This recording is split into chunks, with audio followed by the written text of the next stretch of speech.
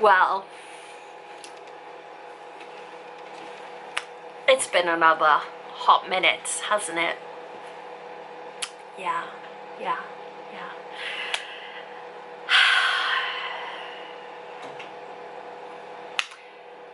So, basically, because I'm pretty sure it's not... The last thing I filmed was like my reading wrap-up in January. Yeah. All hell broke loose. Yeah. Basically, what happened, I'm not sure to call it an argument of sorts, but kinda also, yeah, I kinda had an argument with my friends, which ended up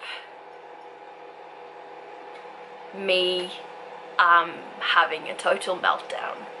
Yeah. And kinda unfollowing, unsubbing and all that from said people. Yeah, they kind of pushed me into a corner, and I was already like, I had too many things on my mind, so when they started pushing me into a corner, my anxiety spiked like a freaking explosion, and I kept telling them to like back off, or else I was gonna do something that I can like go back from, and they kept pushing, and I ended up just, yeah, unfriending them basically. Did I overreact? 100% I overreacted. But at the same time, I don't regret it, because it wasn't the first time they've like done this kind of a thing, and I'm sure it wouldn't have been the last time either. So yeah, so no, I don't regret it. I just wish it hadn't happened that way. But them's the cards were dealt, and now we need to move on. Yeah, so I kind of spent the 2 weeks, like a full 2 weeks at least, just shaking from anxiety trauma, and yeah, that was fun. Yeah, that's over now, and now it's time to move on. Yeah, that wasn't a great explanation, but basically shit happens, and then we move on. Now, I want to say that, I mean, I'm the kind of person that pushes my anxiety to the limit on more than one occasion, but that's just because I don't want to use it as an excuse to not do things. But when other people trigger my anxiety and I tell them to back off and they don't listen, yeah, I can't have that.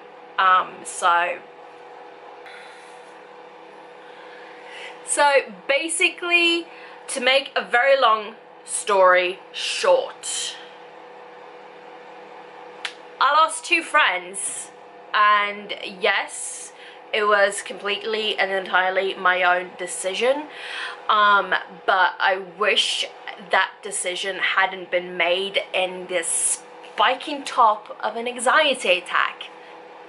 But that is what happens when I have an anxiety attack, and then I'm backed into a corner, and even though I tell them to back off, they don't listen.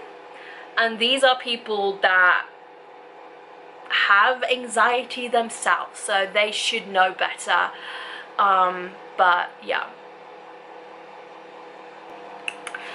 Yeah, and so because that also means that I'm not in the book club anymore, and which kind of sucks, because I got this the same day and I haven't opened this since January 27th. Thank you for not making me want to open this. So I looked into returning this book because although I may want to read it in the future, right now it's just giving me bad feels. So I was like, well, I might as well just get my money back. So I looked into how to return it.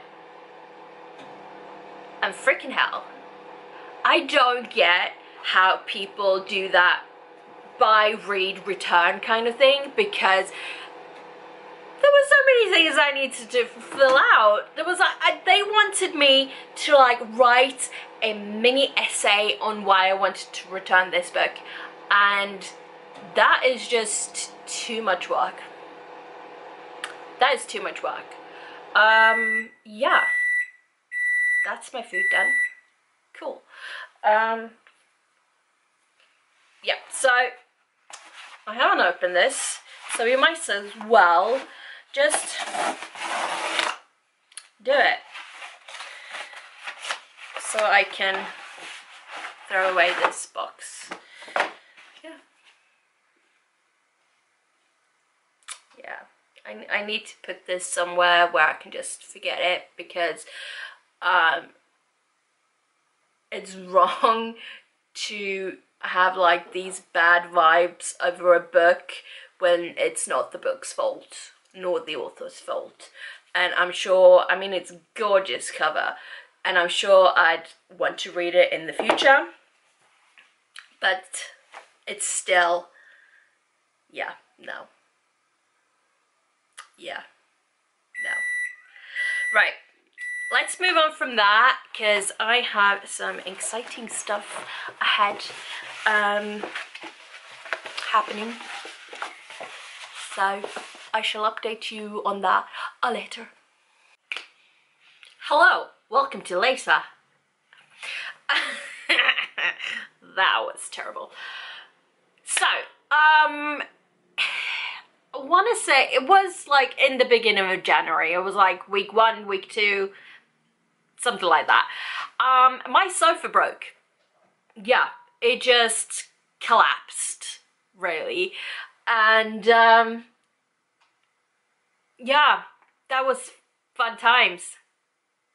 And then a little later, so I figured I'd just like use this little chair I had. But I also noticed that that too is broken, which is so much fun considering I haven't actually used it myself except that first time I tried it on. So good times, good times.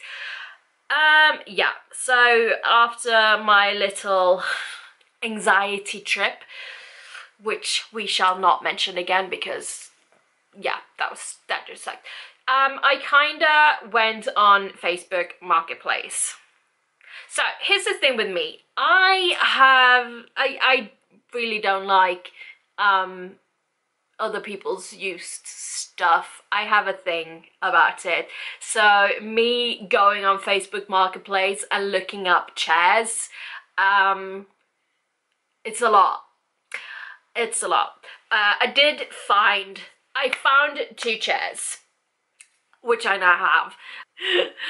And let me tell you, so I pulled everything off and like washed everything because, yeah. And then I went to town and scrubbed everything on it. I hoovered a lot. And I don't even want to tell you what I found, like, between the sofa cushions. Because there's one cushion that's detachable.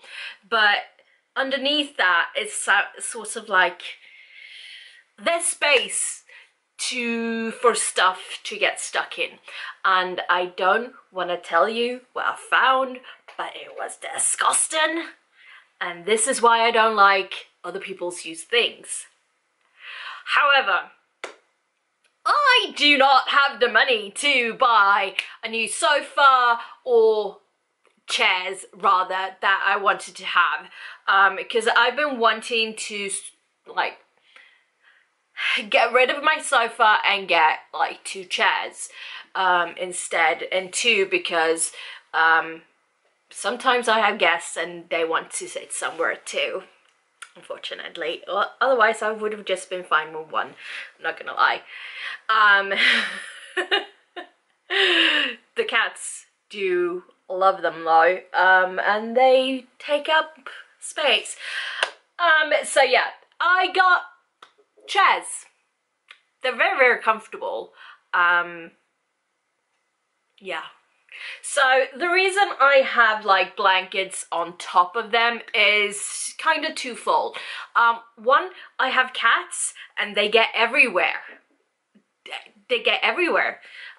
So it's easier for me to keep them clean, or, you know, don't have to scrub them with the Hoover and like try to get all the hair off constantly, which is a pain in the ass, let me tell you.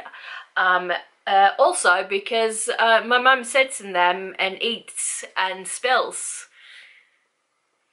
Yeah, I mean, I spill mostly on myself, but yeah, so it's to keep them, it's to keep them easily cleanable.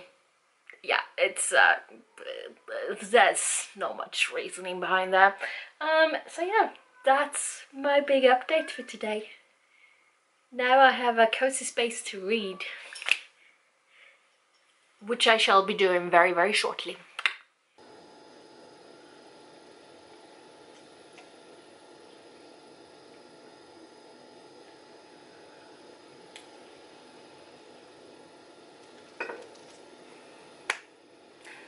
We have some book mail. So, I don't know what it is, honestly. Well, I have a vague idea, but also no, because I pre-ordered a bunch and then I forget about it. It happens. So this is a paperback. Ooh. Ooh. Well.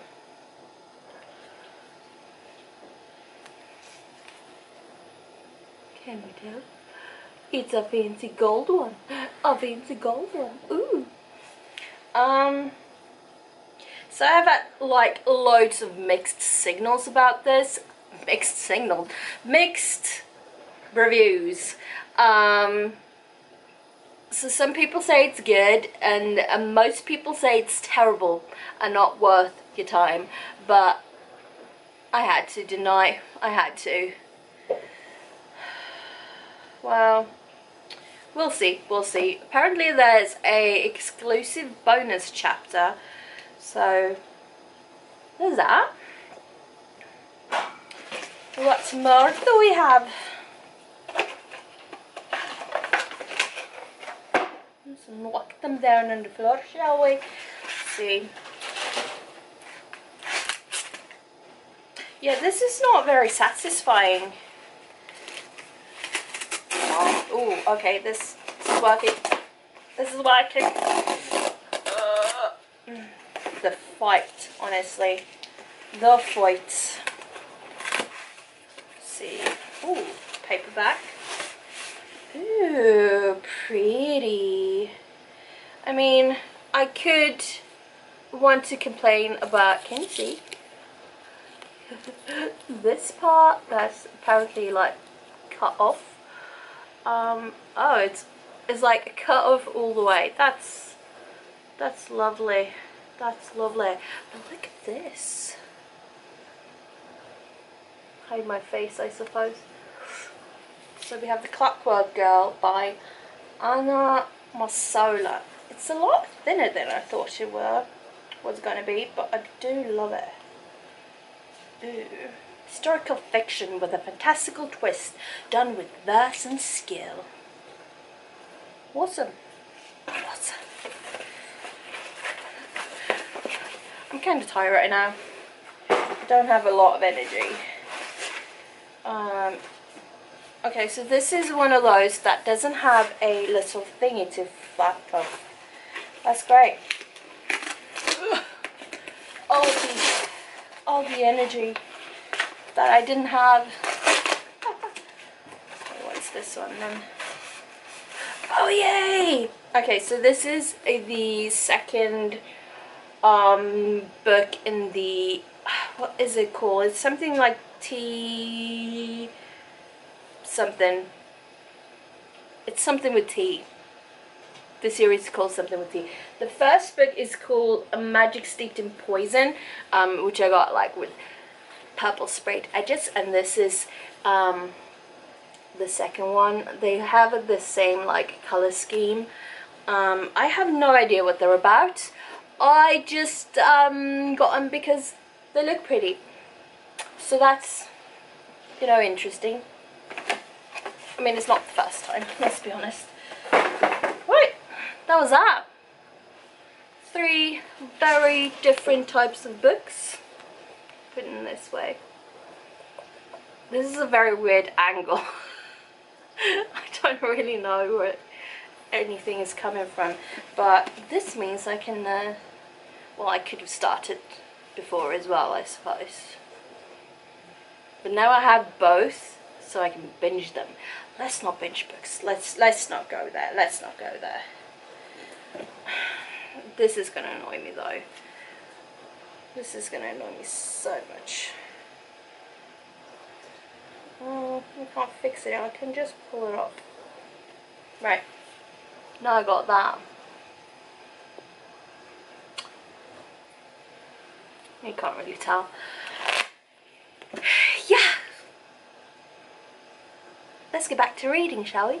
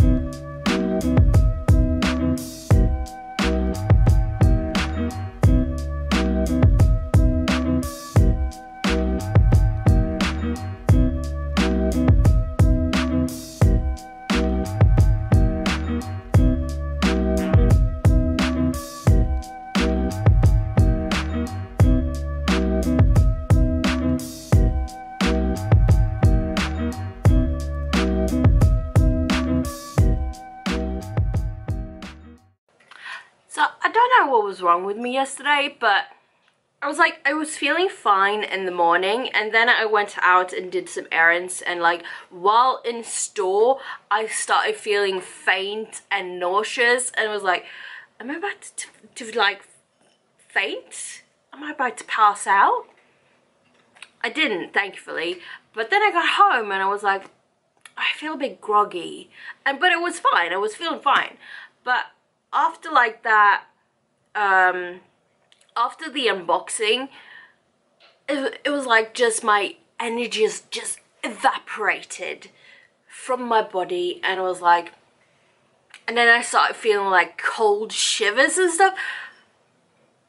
So yeah, I went to bed at like 4 or 5 in the afternoon and slept until evening, and then I watched some TV, and then I went back to bed. But now I'm fine, apparently. Anyway, so I want to update because I finally finished The City of Brass. I honestly don't even know how to summarize this book. So I'm just gonna read the blurb and then tell you my thoughts. In the markets of 18th century Cairo, thieves, tricksters and con artists and outcasts eke out a living, swindling rich nobles and foreign invaders alike. But alongside this new world, the old stories linger. Tales of jinn and spirits and of cities hidden among the swirling sands of the desert, full of enchantment, desire and riches, where magic pours down every street, hanging in the air like dust. Many wish their lives could be filled with wonder, but not Nari. She knows the trades she uses to get by are just tricks and sleight of hand. There's nothing magical about her. She only wishes to one day leave Cairo. But as the saying goes, be careful what you wish for. Yeah. I'm not sure I could have summarized the book like that, but sure. So basically we go back and forth between two characters. I want to say it was more in the beginning, but I might have just been very confused about the whole story, I'm not gonna lie, because I can only see Nari and Ali when I go through it like this. So anyway, we go back and forth. The story is interesting, although it does confuse me a lot because there's like lots of like Middle Eastern, it is Middle Eastern, right? Anyway, there's loads of like names and titles and stuff like that that kind of confuse me because they're not words that are heard very often, at least not for me. And so all the characters are called, like, they have their name and then they have like their full name and their nickname and a title and a different title, and then they're called like whatever like kind of people they are. So each character has like 500 million names, and yeah, that's that's not confusing at all. Anyway, it's just a minor detail, I suppose. It's easily enough to follow along, so it's not like that, but it's like it's a bit too many words for the same thing. Yeah, that's it. So the story is interesting. It's easy enough to follow along, although you get like lost in the middle every now and again, and you kinda, once you follow one character, you kind of like, oh, okay, this character now, and then you like get to the end of that character and you switch and like, oh, but I want to follow that character, continue on following that character, I don't care about this character now, and yeah, it kind of goes like that. So it's an interesting story. I don't know that this book needed so many words, meaning it didn't need to be this thick, possibly. I don't know. I'm gonna have to like continue on with the series to actually get a feel for it, but right now it's a bit like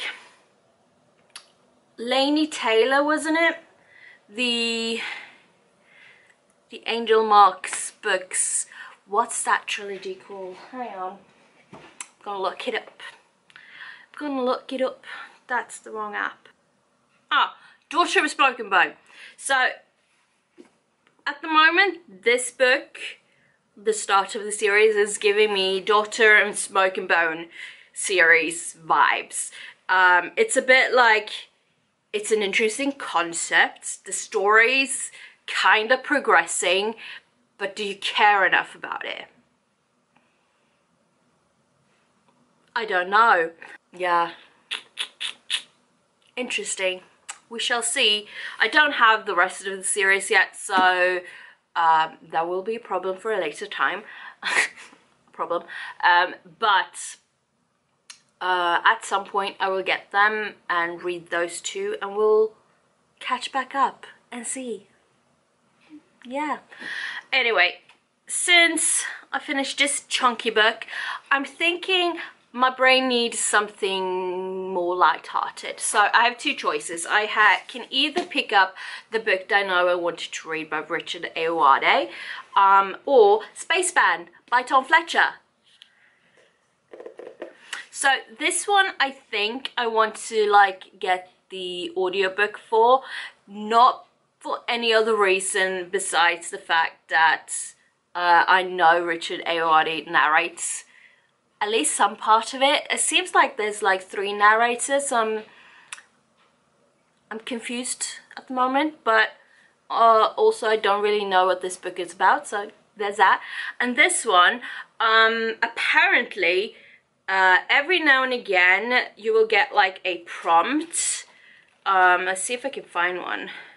Anyway, you'll get a prompt which will say like, this song, scan this code to play this song on Spotify or wherever. So there's like a album of music for this book, which intrigues me. I don't think they're gonna be like serious songs for some reason, but I think it will amuse me. So one of these, maybe both, because I mean this one is very tiny, this one is a bit chunkier, however they're not adult. So should be easy reads all around. I got an update. So I read/listened to the book that no one wanted to read by Richard Ayoade. So I definitely suggest listening to the audiobook if you just want a good time. Otherwise, I feel like this book it's for children, so there's a love for the parents or whoever reads the books to the kids, but if you just, you know, like me and not reading it to a kid, read it while listening to the audiobook, because that was just funny. So we have 3 characters technically. So we have the narrator that narrates the whole book, then we have the girl who finds the book that no one wanted to read, and then we have the book that no one wanted to read. And it's basically just this little cute like finding of why we like take care of your books and stuff. And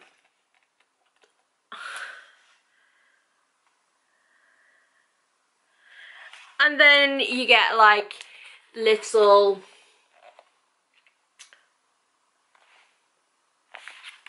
what are these called? Graphics. Jesus. You get that throughout. So basically we have the narrator that narrates everything, and then the girl finds the book, and then she has a conversation with the book and like, well, why does no one want to read you, and so on and so forth. And basically it's just a laugh. It took me less than an hour to read. Just a good time, just a good time. So, like, for a second update, I kind of want to play the music from the, like, Spotify playlist album. I'm not sure what to call it, but I did also read Space Band by Tom Fletcher, and the music that McFly, which is his band, if you don't already know that, did for the soundtrack. Well, technically I think Tom Fletcher just wrote everything. Well, let's cut that bit out.